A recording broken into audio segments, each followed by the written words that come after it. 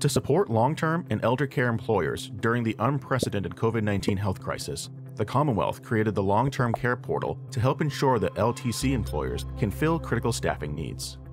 The portal doesn't work like a normal job board. In fact, it isn't a job board at all. It's more of a sophisticated matching system that uses a mathematical algorithm to match available workers to employers.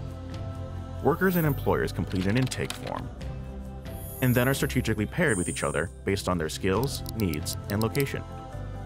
Employers that are the most in need are identified and prioritized by the state. There is a high demand for healthcare workers and caregivers who are prepared to work in a long-term care setting. There are usually many more open positions than there are workers. So when a worker is matched with your facility and you think they would be a good fit, it's important to act fast. Workers are only matched with one employer at a time, so you must respond quickly.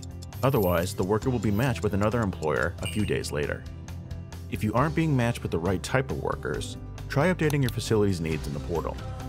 Expired demand on the portal will not be matched, so re-enter your demand again.